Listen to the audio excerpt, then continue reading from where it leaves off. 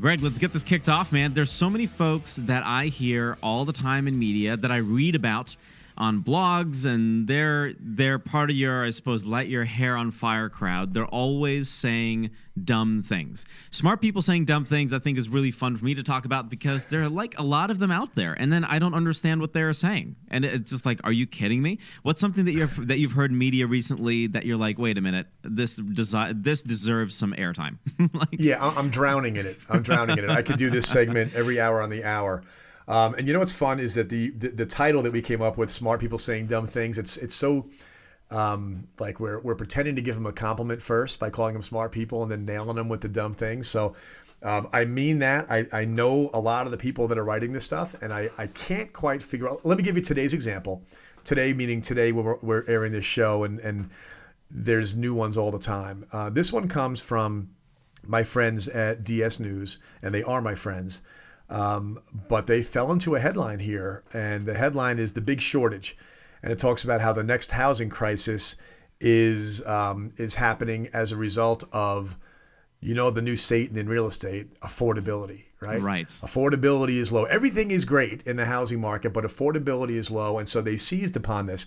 And let me give you an analogy. Have you ever heard them say, and in stock market news, the Dow Jones is up 220 points today, which means affordability just went down, and that sucks. And let's talk about the next recession as a result of affordability because the stock market went up.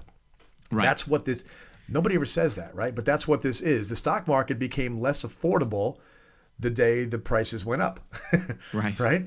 But usually when they talk about the stock market, they're more focused on the businesses whose stock prices went up, all the people whose 401ks and pensions and portfolios just went up. And so it's one of these things where if you're in it, you are winning it. All right. But in real estate, we say if you're not in it yet, that we're going to focus on how hard it is to get in, and we're going to focus on affordability. So for the same reason that if the stock market is doing well, it's because the prices are going up. When the real estate market prices are going up, the market is doing well. I just imagine for a second that they get their way and tomorrow affordability shoots up. You know what causes affordability to get better? Take a wild guess what makes affordability get better. What's going to ease this pain? What's going to heal this wound in the housing market? Affordability is going to get better. You know what that means? What does that mean? Talk to me. That means prices came down. That's right. Prices came down. Now, are they going to run a headline saying, "Oh, our dreams have come true. Affordability is getting better"? No, they're going to say home prices plummet. That's what they're going to say. No. And then that's another crisis altogether, right? Then it's right. Let's swing the other way. Fantastic. Yeah, I mean the sub headline on the website right here is the next housing crisis. Okay, the next housing crisis. Let's unpack that one for a second. Okay. There's only been one housing crisis since the Great Depression. There was the Great Depression, which had a crisis on everything.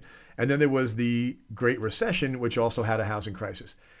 I hear people all the time, and don't let anybody get away with it on your show, Abhi. People all the time say, well, the market's cyclical, and that means that what goes up must come down. Incorrect, okay? Yeah. The market is cyclical, and home prices have only come down one time. Now, I say that, and I know there are people in their cars right now listening to this saying, that can't be true. I mean, how can this one guy say something that everybody is wrong about, or everybody else is saying the opposite? And just trust me, they're all incorrect, and I am correct. I am looking at a 40-year chart. I'm sorry, not 40. I got a 40, and I've got an 80-plus year chart. I've got a chart that shows home prices in America going back to 1940. 1940, okay? Democrats, Republicans, wartime, peacetime, high rates, low rates, recessions, booms, busts, everything under the sun, all of it. What you see, you see a gradual incline with barely little blips, a little tiny. You zoom in real close, you see little vibrations. That's all they are, little vibrations. Okay, but Greg, we had the big malaise in the late 1970s, and interest rates were at 80%, and everybody I know in real estate tells me that, well, the market was horrible. Well, it was horrible if you were selling real estate for a living because nobody was buying real estate because rates were 20%. Home prices went flat for a year or two. That's it. That's all he did. But Greg, late 1980s, we had the big, Black Friday or whatever the hell it was, and the real estate market crashed too. Yeah, that's your realtor friend telling you that. The real estate market froze up in the early 1990s and cooled off, and the real estate values didn't really go anywhere. So if you were in the market Again, going back to a Wall Street definition of what's good, the values held. They just held. What happened 10 years ago is prices went too high because banks got loose on lending. People had blank checks in their pocket for larger amounts of money than they should have had. So they bid properties up. Those properties were overvalued. They crested, came back down again, corrected, and leveled back off again. So there are people who are saying things are good right now. And so they are obviously they're going to get bad again because that's what happens in the housing market. What goes up must come down, except that it's not going to come down until it goes up artificially too high, which isn't happening right now. Right. And that's what they're looking. They're looking at affordability being low, meaning prices are too high, which equals bad news, and they're incorrect because they think what goes up must come down, but it's not going to. I feel like very recently, 2008. All right, 2008, bad predatory lending, terrible stuff. But that made sense, right? It made sense that prices were artificially increased at that time. Are we seeing bad lending practices right now? No, we're not. Absolutely not. Let me tell you how that looked on the ground, okay? Because at that time, I was running a real estate company that had about 1,000 brokers in the field in the New York area and suburban New York. So it was houses, right? And the way it looked is that John and Mary were out buying a house. They were going to buy a $325,000 house, and they got pre-approved by the lender. And the lender said, you can afford $475,000. Right. And they said, oh, and so here's your pre-approval. That's the blank check I'm talking about. Yeah. You could buy a house for $475,000. Oh, okay. So guess what happened next? The realtor went out and showed him some houses at $325,000, and then a couple at $375,000, and one at $410,000. And guess which one was the nicest one? Right? The one at $410,000. So they got into a bidding war. They bid $400,000. They got outbid $410,000, $420,000, $435,000. They're sitting there sweating, and they're looking at this blank check saying, I can afford $475,000. The bank couldn't possibly be wrong, right? They wouldn't qualify for me for $475,000 if I couldn't afford it. That example happens millions of times across the country at the same time, okay? People were literally clamoring to get properties, losing bidding wars, coming out swinging on the next one, and spending the funny money they had in their pockets. Right? That's what drove the prices up. The existence of that lending standard being so loose. I'm going to give you another example. I had a mortgage company at that time also. So I'm running this real estate company that sells 500 houses a month. We have our own mortgage company, so we're doing 100 mortgages a month.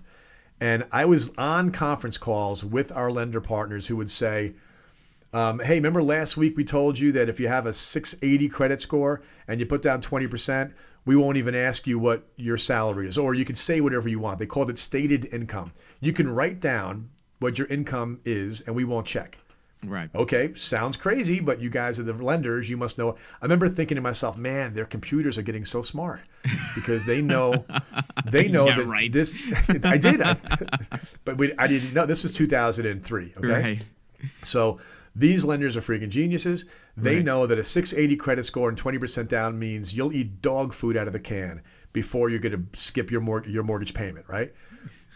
2 weeks later, hey, guess what? We're going to do this now at a 660 credit score, and you only have to put 10% down, and then you can fill out whatever you want. So if you're a sanitation worker and you need to make $180,000 a year in salary to qualify, just write $180,000 in that field Right. and then sign the form. That happened, all right? Yep. So people were literally being encouraged to fake their income because they were drooling over the house they wanted, and that just popped the property values up, which then caused them to come down. And so everybody has this recent memory of home prices plummeting, home prices free falling, housing collapse, housing crisis, right? And if you look at what happens now, and you can go to any property, any portfolio on OwnAmerica.com and find the price appreciation history chart. You can see the blue line. It shows you the United States over the last 20 years, and you can see it go from calm to up to down to back calm again, and it just absorbed the whole correction. So again, like this is what I constantly tell people. 2008, 9, 10, bad years. Got it. For the reasons we were just talking about. But even if you purchased during those years, you're probably one of the luckiest people in the world. Probably That's the smartest person in the world, because guess where the market is right now? It came roaring back. So, moral of the story, buy real estate, make smart decisions, and you'll win.